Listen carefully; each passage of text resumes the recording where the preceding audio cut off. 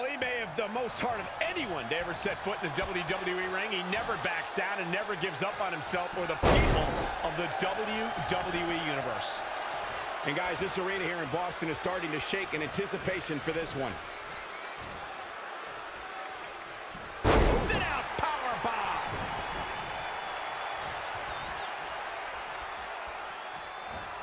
Uh-oh. We're gonna see it. Power. Powerbomb.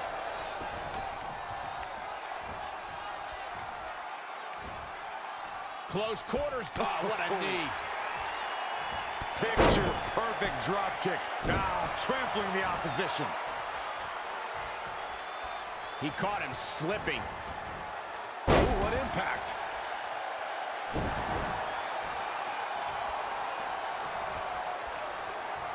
Boom, a forearm. Sin Cara from behind. Oh, no. Into a power bomb. Huge turning point right here. Pinfall attempt here from Sin Cara. And the shoulders up in time. So resourceful. No one in sports entertainment can use their quickness and agility like Sin Cara. When the faceless one takes off, there's no telling when or where he's going to land.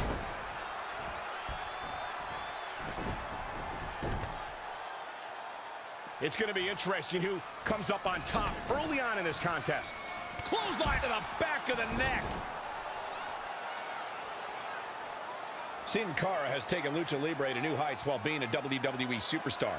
There's one thing we know when that bell rings is that at some point, possibly at several points during the match, Sin Cara will fly. Sin Cara's speed and ability to take flight are simply awesome. An opponent can become exhausted just thinking of all the different aerial...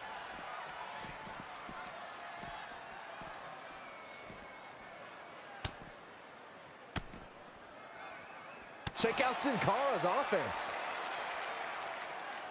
Bang, right in the face. Oh, what a forearm. A well-aimed strike. Sin Cara in a precarious situation. It's nothing he hasn't been through before. Ooh-wee. Oh, right to the face. Oh, man, what a strike. Bang, KO punch.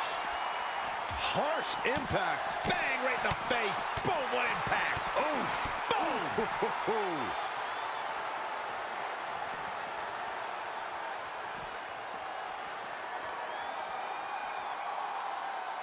Textbook vertical suplex. Bam.